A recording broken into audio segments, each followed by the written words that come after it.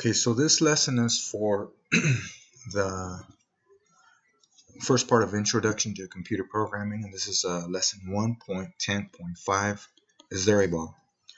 And on this specific program or problem, they're wanting you to have it where create a program where if there's a condition, have it run, or if that condition does not exist, just go ahead and skip over it.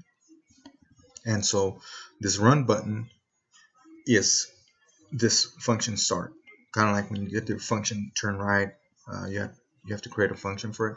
So your function start is going to do whatever you have written in here.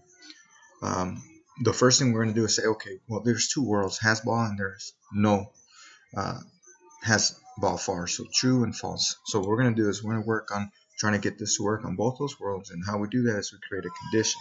And on your left hand side you have your if conditions, and then these are your conditional statements, and if they're true they'll do it, if they're not they'll skip it. So in this case we're going to go, let's get rid of that move and let's do the if, and we know that there's a ball there, so let's say if there's no ball, because in your second world there is none. So let's try it like that first.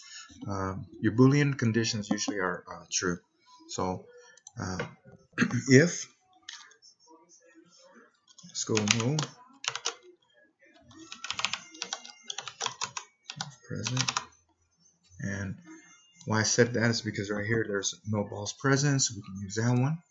And since we're going to be creating this, go like that. Now we're going to open up this statement, because this is a statement now. If there are no balls present, what do we want it to do? We want it to go ahead and put down a ball, right? Because if there's none, the exercise is saying go ahead and put one for this world. So that's a command, that's a statement. And so now that we have that completed, so when we run it, it's going to go, okay, if there's a ball, no? Okay, put one. Here's a ball though. So what do we want it to do? If there's one present, we're just going to tell it to go ahead and skip the if condition and go straight to the next line, which would be move. And so now when you run your program, the first thing it's going to check, you click run, it's going to go to the first line. It's going to say, hey, if there are no balls present, there's one. Put ball, but there is one, right? So it's going to skip this statement altogether and go to the second, line number 7. It's going to go skip, skip, skip, and then go here, move, and it's going to move right over. So let's try it. There it is. So it skipped that first statement. However, let's see if there are no balls present, what would it do? Right? It's going to put it, and then completes that condition. Then it's going to go to the move. So let's try that. Boom. There it is. So that's how you get it set up. It takes a little bit of practice.